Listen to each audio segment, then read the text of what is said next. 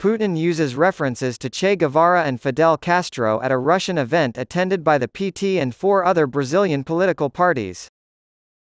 Members of the Brazilian Congress from the Workers' Party, PT, recently traveled to Moscow, Russia to take part in the International Parliamentary Conference on Russia and Latin America. The meeting started on the 29th and continued through today. The goal was to strengthen ties between the Russian government and Latin American countries. Leonid Slutsky, president of the Duma's International Affairs Committee, said after the meeting that the two countries' cooperation would become a locomotive in the creation of a new multipolar world order. The Duma is the lower house of the Russian parliament. In 2022, the Kremlin invaded Ukraine with the intention of annexing the country's territory. The only governments backing the annexation war were the authoritarian ones in China, Iran, and North Korea. This is why Russia is actively courting support in Latin America now. According to what Duma spokesperson Vyacheslav Volodin has revealed, 200 representatives from South America have been sent, including lawmakers from Brazil and Venezuela.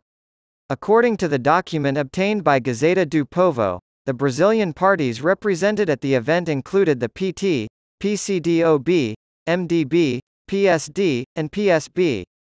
Social media images confirmed that representatives from the first 4 acronyms mentioned were present.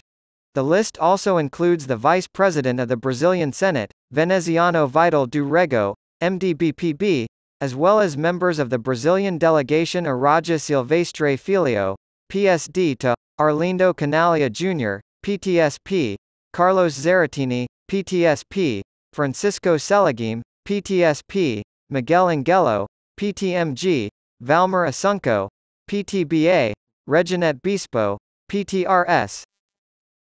Federal lawmaker Valmir Assunco, PT, posted on social media that the Brazilian delegation met with government officials from Cuba and Venezuela, both of which had attended the Russia-sponsored event. References to the left, including Che Guevara and Fidel Castro. Putin delivered an ideological speech to the attendees on the second day of the 4-day event in Russia on Tuesday.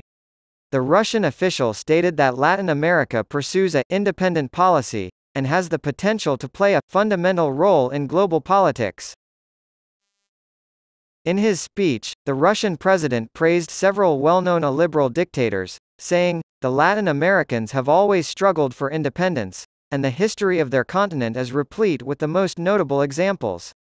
In the latter half of the last century, the continent also produced selfless fighters for social justice and equality like Salvador Allende, Ernesto Che Guevara, and Fidel Castro."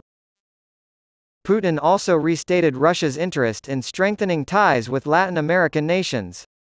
"We are convinced that promoting direct dialogue between parliaments will lead to opportunities to deepen and expand our cooperation through new areas of joint activity." Russia uses the same Chinese tactic to draw closer to Latin America. The Moscow summit, held between September 29 and October 2, was Russia's first of its kind and may have been an attempt by the Kremlin to warm relations with Latin America. Putin, who has been isolated from the international community ever since his invasion of Ukraine began more than 18 months ago, has sought support from developing nations. Putin's war has already resulted in over 200,000 deaths. Russian authorities held roundtable discussions on a variety of issues and reaffirmed their desire to strengthen ties with Latin American and Caribbean nations.